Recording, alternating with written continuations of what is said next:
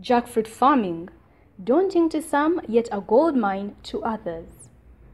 For Okoth Stephen, his drive to engage in jackfruit farming was after a brief training with POESA. It was from this training session that a facilitator mentioned a scenario involving two people, both given money. One of these individuals decides to invest the money they received, whereas the other individual spends it. It was this particular scenario that initiated a turning point for Okoth Stephen. He explains how it all started. Nagenda mu POESA mu 2016.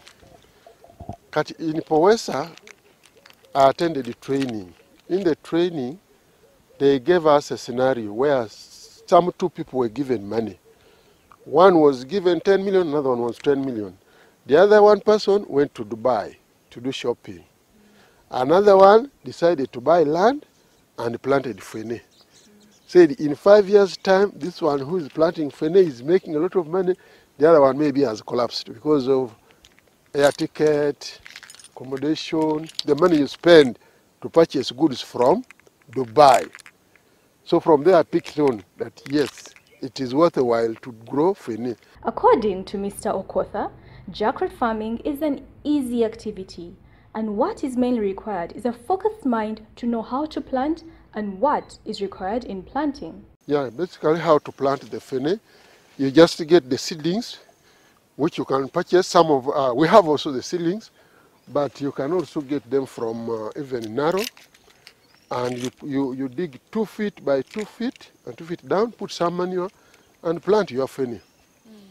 And it grows. Now, when it has reached about 2 meters up, you cut the top. This one I've cut the top twice, such that it does not go very far. Because if it goes very far, harvesting it will be a bit of a problem. For one to have quick harvests, the seeds have to be considered, as sometimes young seedlings take long, which may delay the harvests. The seedlings, you should buy mature seedlings. If you buy young seedlings, you are likely to take about 4 or 5 years. This one I started harvesting last year, and it was just 3 years old. That is all. Okay. Yes. And the spacing about 25 feet to allow for expansion. That allows you then to put in other things, like here we're putting gonja and beans and maize. You can put in other things. Yeah. Okoth understands his trade and calculates his earnings per fruit in a season, bearing in mind the fact that there are 2 seasons in a year to earn him a happy life. In a year, fene is harvested twice. So if in each term you have about 50 fenes, multiplied by 2,000, that is 100,000 per season. And there are 2 seasons.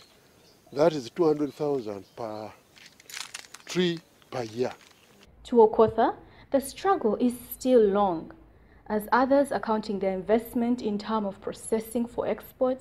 His takeoff point is with hope and zeal. He is determined to get to the heights. Of course, some people are drying it. You can solar dry it and pack it. And then others are grinding the seeds. But me, I have not yet reached that level. And I think what I'll do, I'll just sell the fene for as it is. Because as you see, it is very marketable. The demand is very high. He takes a moment of time to encourage others to get on board. I would encourage people to plant this thing. And you plant once. Fene lasts for about 80 years. You plant once, I don't even spray it, you just harvest.